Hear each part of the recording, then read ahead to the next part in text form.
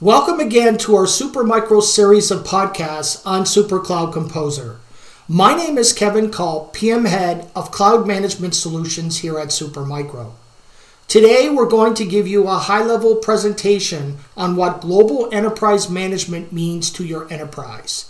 If we were to look back a couple of decades ago, management tools were scarce and administrators were constrained to utilize crash carts and KVMs where administrators had to physically roll around carts within a data center, plugging console connections directly into servers to manage them.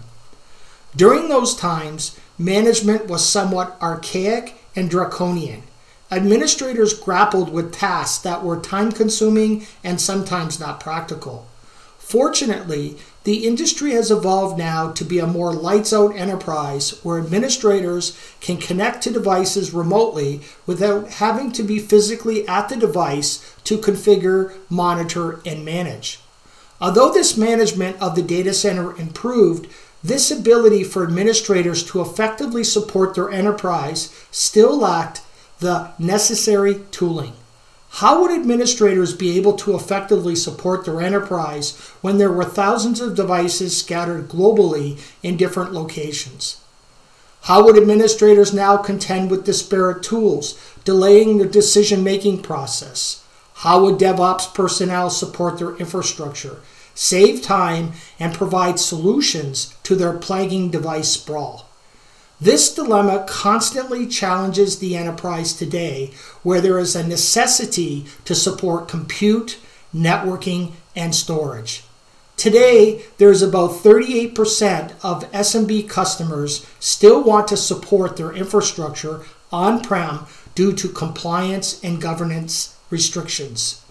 Due to the rising cost of public cloud offerings, we're starting to see the movement of workloads back to an on-prem, thus requiring an enterprise solution like SuperCloud Composer. I would like to take this opportunity to make the distinctions between server management and enterprise management. With the current license model changes we introduced just recently within SCC, which we will discuss later, Supermicro customers today can now deploy SCC in their data center to only support server management functionality. Today, Supermicro continues to lead the industry in its open standard-based approach, implementing Redfish in its base management controller, often referred to BMC.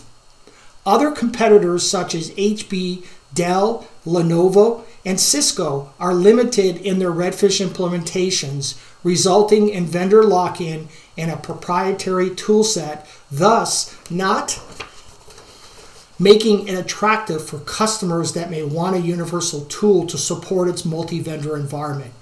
SuperCloud Composer, often referred to as SCC, provides that universal framework in its implementation of a software-defined data center today.